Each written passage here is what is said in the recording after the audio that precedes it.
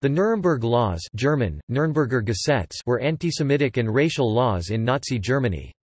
They were enacted by the Reichstag on 15 September 1935, at a special meeting convened during the annual Nuremberg Rally of the Nazi Party NSDAP. The two laws were the Law for the Protection of German Blood and German Honor, which forbade marriages and extramarital intercourse between Jews and Germans and the employment of German females under 45 in Jewish households, and the Reich Citizenship Law, which declared that only those of German or related blood were eligible to be Reich citizens, the remainder were classed as state subjects, without citizenship rights. A supplementary decree outlining the definition of who was Jewish was passed on 14 November, and the Reich Citizenship Law officially came into force on that date. The laws were expanded on 26 November 1935 to include Romani people. This supplementary decree defined Romanis as enemies of the race-based state, the same category as Jews. Out of foreign policy concerns, prosecutions under the two laws did not commence until after the 1936 Summer Olympics, held in Berlin. After the Nazis seized power in 1933, they began to implement their policies, which included the formation of a Volksgemeinschaft people's community based on race. Chancellor and Führer leader Adolf Hitler declared a national boycott of Jewish businesses on 1 April 1933, and the Law for the Restoration of the Professional Civil Service, passed on 7 April, excluded non-Aryans from the legal profession and civil service. Books considered un-German, including those by Jewish authors, were destroyed in a nationwide book burning on 10 May. Jewish citizens were harassed and subjected to violent attacks. They were actively suppressed, stripped of their citizenship and civil rights, and eventually completely removed from German society. The Nuremberg Laws had a crippling economic and social impact on the Jewish community. Persons convicted of violating the marriage laws were imprisoned, and subsequent to 8 March 1938 upon completing their sentences were rearrested by the Gestapo and sent to Nazi concentration camps. Non-Jews gradually stopped socializing with Jews or shopping in Jewish-owned stores, many of which closed due to lack of customers. As Jews were no longer permitted to work in the civil service or government-regulated professions such as medicine and education, many middle-class business owners and professionals were forced to take menial employment. Emigration was problematic, as Jews were required to remit up to 90% of their wealth as a tax upon leaving the country. By 1938 it was almost impossible for potential Jewish emigrants to find a country willing to take them. Mass deportation schemes such as the Madagascar Plan proved to be impossible for the Nazis to carry out, and starting in mid-1941, the German government started mass exterminations of the Jews of Europe. Background. The National Socialist German Workers' Party (NSDAP), Nazi Party, was one of several far-right political parties active in Germany after the end of the First World War. The party platform included removal of the Weimar Republic, rejection of the terms of the Treaty of Versailles, radical antisemitism, and anti-Bolshevism. They promised a strong central government, increased Lebensraum living space for Germanic peoples, formation of a Volksgemeinschaft people's community based on race, and racial cleansing via the active suppression of Jews, who would be stripped of their citizenship and civil rights. While imprisoned in 1924 after the failed Beer Hall Putsch, Hitler dictated Mein Kampf to his deputy, Rudolf Hess. The book is an autobiography and exposition of Hitler's ideology in which he laid out his plans for transforming German society into one based on race. In it he outlined his belief in Jewish Bolshevism, a conspiracy theory that posited the existence of an international Jewish conspiracy for world domination in which the Jews were the mortal enemy of the German people. Throughout his life Hitler never wavered in his world view as expounded in Mein Kampf. The NSDAP advocated the concept of a Volksgemeinschaft people's community, with the aim of uniting all Germans as national comrades, whilst excluding those deemed either to be community aliens or of a foreign race Fremdvölkisch. Nazi Germany. Discrimination against Jews intensified after the NSDAP seized power, following a month-long series of attacks by members of the Sturmabteilung SA, paramilitary wing of the NSDAP, on Jewish businesses, synagogues, and members of the legal profession. On 1 April 1933 Hitler declared a national boycott of Jewish businesses. By 1933, many people who were not NSDAP members advocated segregating Jews from the rest of German society. The Law for the Restoration of the Professional Civil Service, passed on 7 April 1933, forced all non-Aryans to retire from the legal profession and civil service. Similar legislation soon deprived Jewish members of other professions of their right to practice. In 1934, the NSDAP published a pamphlet titled, Warum Arierparagraph? Why the Aryan Law? Which summarized the perceived need for the law. As part of the drive to remove Jewish influence from cultural life, members of the National Socialist Student League removed from libraries any books considered un-German, and a nationwide book burning was held on 10 May. Violence and economic pressure were used by the regime to encourage Jews to voluntarily leave the country. Legislation passed in July 1933 stripped naturalized German Jews of their citizenship, creating a legal basis for recent immigrants, particularly Eastern European Jews, to be deported. Many towns posted signs forbidding entry to Jews. Throughout 1933 and 1934, Jewish businesses were denied access to markets, forbidden to advertise in newspapers, and deprived of access to government contracts. Citizens were harassed and subjected to violent attacks. Other laws promulgated in this period included the Law for the Prevention of Hereditarily Diseased Offspring, passed on 14 July 1933, which called for the compulsory sterilization of people with a range of hereditary, physical, and mental illnesses.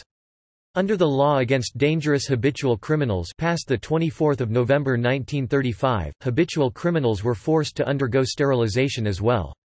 This law was also used to force the incarceration in prison or Nazi concentration camps of social misfits, such as the chronically unemployed, prostitutes, beggars, alcoholics, homeless vagrants, and Romani, referred to as gypsies. Reich Gypsy Law. The Central Office for Combating Gypsies was established in 1929. In December 1938, Reichsführer SS Heinrich Himmler issued an order for combating the Gypsy plague. Romanis were to be categorized in terms of their Roma ancestry as a racial characteristic, rather than their previous association as anti-social elements of society. This work was advanced by Dr. Robert Ritter of the Racial Hygiene and Population Unit of the Ministry of Health, who by 1942, had produced a scale of ZM+, ZM of the first and second degree, and ZM to reflect an individual's decreasing level of Romani ancestry. This classification meant that one could be classified as Roma and subject to anti-Roma legislation on the basis of having two Roma great-great-grandparents. Dr. Zindel of the Ministry of the Interior prepared a draft of a Reich Gypsy Law, intended to supplement and accompany the Nuremberg Laws. According to Zindel, the gypsy problem could not be dealt with by forced resettlement or imprisonment within Germany. He recommended identification and registration of all Roma, followed by sterilization and deportation. In 1938, public health authorities were ordered to register all Roma and Roma Mischlinge. Despite Himmler's interest in enacting such legislation, which he said would prevent further intermingling of blood, and which regulates all the most pressing questions which go together with the existences of gypsies in the living space of the German nation. The regime never promulgated the Gypsy Law. In December 1942, Himmler ordered that all Roma were to be sent to Nazi concentration camps. The Jewish problem. Disenchanted with the unfulfilled promise of the NSDAP to eliminate Jews from German society, SA members were eager to lash out against the Jewish minority as a way of expressing their frustrations. A Gestapo report from early 1935 stated that the rank and file of the NSDAP would set in motion a solution to the Jewish problem from below that the government would then have to follow. Assaults, vandalism, and boycotts against Jews, which the Nazi government had temporarily curbed in 1934, increased again in 1935 amidst a propaganda campaign authorized at the highest levels of government. Most non-party members ignored the boycotts and objected to the violence out of concern for their own safety. The Israeli historian Otto Dov Kulka argues that there was a disparity between the views of the Alt-Kampfer longtime party members and the general public, but that even those Germans who were not politically active favored bringing in tougher new anti-Semitic laws in 1935. The matter was raised to the forefront of the state agenda as a result of this anti-Semitic agitation. The Interior Minister Wilhelm Frick announced on 25 July that a law forbidding marriages between Jews and non-Jews would shortly be promulgated, and recommended that registrars should avoid issuing licenses for such marriages for the time being. The draft law also called for a ban on marriage for persons with hereditary illnesses. Dr. Hjalmar Schacht, the economics minister and Reichsbank president, criticized the violent behavior of the Alt-Kampfer and SA because of its negative impact on the economy. The violence also had a negative impact on Germany's reputation in the international community. For these reasons, Hitler ordered a stop to individual actions against German Jews on 8 August 1935, and the Interior Minister Wilhelm Frick threatened to take legal action against party members who ignored the order. From Hitler's perspective, it was imperative to quickly bring in new anti-Semitic laws to appease the radical elements in the NSDAP who persisted in attempting to remove the Jews from German society by violent means. A conference of ministers was held on 20 August 1935 to discuss the question. Hitler argued against violent methods because of the damage being done to the economy, and insisted the matter must be settled through legislation. The focus of the new laws would be marriage laws to prevent racial defilement, stripping Jews of their German citizenship, and laws to prevent Jews from participating freely in the economy. Events at Nuremberg. The 7th annual Nazi Party rally, held in Nuremberg from 10 to 16 September 1935, featured the only Reichstag session held outside Berlin during the Nazi regime. Hitler decided that the rally would be a good opportunity to introduce the long-awaited anti-Jewish laws. In a speech on 12 September, leading Nazi physician Gerhard Wagner announced that the government would soon introduce a law for the protection of German blood. The next day, Hitler summoned the Reichstag to meet in session at Nuremberg on 15 September, the last day of the rally. Franz Albrecht Medicus and Bernhard Leusner of the Interior Ministry were summoned to Nuremberg and directed to start preparing a draft of a law forbidding sexual relations or marriages between Jews and non-Jews. The two men arrived on 14 September.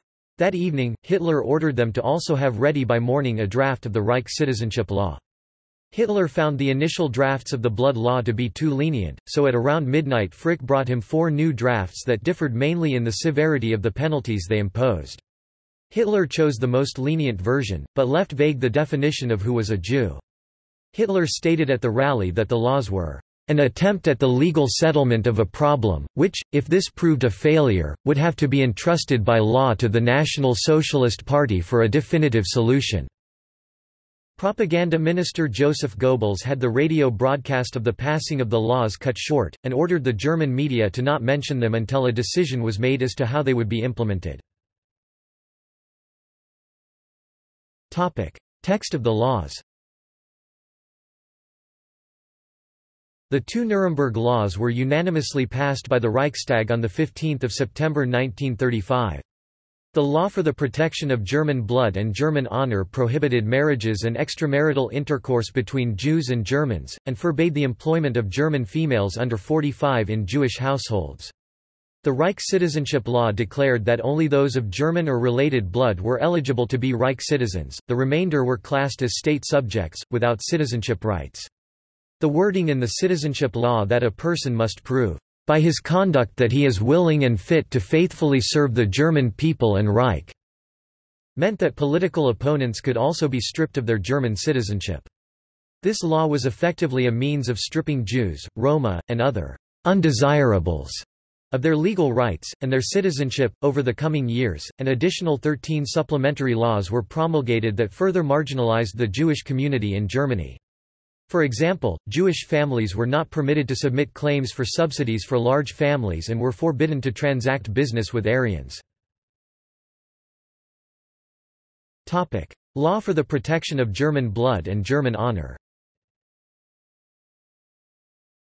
Moved by the understanding that purity of German blood is the essential condition for the continued existence of the German people, and inspired by the inflexible determination to ensure the existence of the German nation for all time, the Reichstag has unanimously adopted the following law, which is promulgated herewith. Article 1 Marriages between Jews and citizens of German or related blood are forbidden. Marriages nevertheless concluded are invalid, even if concluded abroad to circumvent this law. Annulment proceedings can be initiated only by the state prosecutor. Article 2 Extramarital relations between Jews and citizens of German or related blood are forbidden. Article 3 Jews may not employ in their households female citizens of German or related blood who are under 45 years old. Article 4 Jews are forbidden to fly the Reich or national flag or display Reich colors. They are, on the other hand, permitted to display the Jewish colors. The exercise of this right is protected by the state. Article 5 Any person who violates the prohibition under Article 1 will be punished with prison with hard labor Zuchthaus. A male who violates the prohibition under Article 2 will be punished with prison Gefängnis or prison with hard labor. Any person violating the provisions under Articles 3 or 4 will be punished with prison with hard labor for up to 1 year and a fine, or with one or the other of these penalties. Article 6 The Reich Minister of the Interior, in coordination with the Deputy of the Führer and the Reich Minister of Justice, will issue the legal and administrative regulations required to implement and complete this law. Article 7 The law takes effect on the day following promulgation, except for Article 3, which goes into force on 1 January 1936. Reich citizenship law. The Reichstag has unanimously enacted the following law, which is promulgated herewith. Article 1 A subject of the state is a person who enjoys the protection of the German Reich and who in consequence has specific obligations toward it. The status of subject of the state is acquired in accordance with the provisions of the Reich and the Reich citizenship law. Article 2 A Reich citizen is a subject of the state who is of German or related blood, and proves by his conduct that he is willing and fit to faithfully serve the German people and Reich. Reich citizenship is acquired through the granting of a Reich citizenship certificate. The Reich citizen is the sole bearer of full political rights in accordance with the law. Article 3 The Reich Minister of the Interior, in coordination with the Deputy of the Führer, will issue the legal and administrative orders required to implement and complete this law. Classifications under the laws. Impact. While both the Interior Ministry and the NSDAP agreed that persons with 3 or more Jewish grandparents would be classed as being Jewish and those with only one Mischling of the second degree would not, a debate arose as to the status of persons with 2 Jewish grandparents Mischling of the first degree. The NSDAP, especially its more radical elements, wanted the laws to apply to Mischling of both the first and second degree. For this reason Hitler continued to stall, and did not make a decision until early November 1935. His final ruling was that persons with 3 Jewish grandparents were classed as Jewish, those with 2 Jewish grandparents would be considered Jewish only if they practiced the faith or had a Jewish spouse. The supplementary decree outlining the definition of who was Jewish was passed on 14 November, and the Reich citizenship law came into force on that date. Jews were no longer German citizens and did not have the right to vote. Jews and Gypsies were not allowed to vote in Reichstag elections or the Anschluss. Civil servants who had been granted an exemption to the law for the restoration of the professional civil service because of their status as war veterans were forced out of their jobs on this date. A supplementary decree issued on 21 December ordered the dismissal of Jewish veterans from other state-regulated professions such as medicine and education, while Frick's suggestion that a citizenship tribunal before which every German would have to prove that they were Aryan was not acted upon. Proving one's racial heritage became a necessary part of daily life. Non-government employers were authorized to include in their statutes an Aryan paragraph excluding both Mischling and Jews from employment. Proof of Aryan descent was achieved by obtaining an Aryan certificate. One form was to acquire an Ahnenpass, which could be obtained by providing birth or baptismal certificates that all 4 grandparents were of Aryan descent. The Ahnenpass could also be acquired by citizens of other countries, as long as they were of German or related blood. Under the Law for the Protection of German Blood and German Honor, the 15th of September 1935, marriages were forbidden between Jews and Germans, between Mischling of the first degree and Germans, between Jews and Mischling of the second degree, and between two Mischling of the second degree. Mischling of the first degree were permitted to marry Jews, but they would henceforth be classed as Jewish themselves. All marriages undertaken between half-Jews and Germans required the approval of a Committee for the Protection of German Blood. Few such permissions were granted. A supplementary decree issued on 26 November 1935 extended the law to "gypsies, Negroes, and their bastards." Persons suspected of having sexual relations with non-Aryans were charged with Rassenschande, racial defilement, and tried in the regular courts. Evidence provided to the Gestapo for such cases was largely provided by ordinary citizens such as neighbors, co-workers, or other informants. Persons accused of race defilement were publicly humiliated by being paraded through the streets with a placard around their necks detailing their crime. Those convicted were typically sentenced to prison terms, and subsequent to 8 March 1938 upon completing their sentences were rearrested by the Gestapo and sent to Nazi concentration camps. As the law did not permit capital punishment for racial defilement, special courts were convened to allow the death penalty for some cases. From the end of 1935 through 1940, 1,911 people were convicted of Rassenschande. Over time, the law was extended to include non-sexual forms of physical contact such as greeting someone with a kiss or an embrace. For the most part, Germans accepted the Nuremberg Laws, partly because Nazi propaganda had successfully swayed public opinion towards the general belief that Jews were a separate race, but also because to oppose the regime meant leaving oneself open to harassment or arrest by the Gestapo. Citizens were relieved that the anti-Semitic violence ceased after the laws were passed. Non-Jews gradually stopped socializing with Jews or shopping in Jewish-owned stores. Wholesalers who continued to serve Jewish merchants were marched through the streets with placards around their necks proclaiming them as traitors. The Communist Party and some elements of the Catholic Church were critical of the laws. Concerned that international opinion would be adversely swayed by the new laws, the Interior Ministry did not actively enforce them until after the 1936 Summer Olympics, held in Berlin that August. The Interior Ministry estimated there were 750,000 Mischling as of April 1935. Studies done after the war put the number of Mischling at around 200,000. As Jews became more and more excluded from German society, they organized social events, schools, and activities of their own. Economic problems were not so easily solved, however, many Jewish firms went out of business due to lack of customers. This was part of the ongoing Aryanization process, the transfer of Jewish firms to non-Jewish owners, usually at prices far below market value, that the regime had initiated in 1933, which intensified after the Nuremberg Laws were passed. Former middle-class or wealthy business owners were forced to take employment in menial jobs to support their families, and many were unable to find work at all. Although a stated goal of the Nazis was that all Jews should leave the country, emigration was problematic, as Jews were required to remit up to 90% of their wealth as a tax upon leaving the country.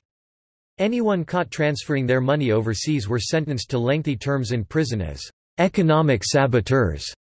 An exception was money sent to Palestine under the terms of the Havara Agreement, whereby Jews could transfer some of their assets and emigrate to that country.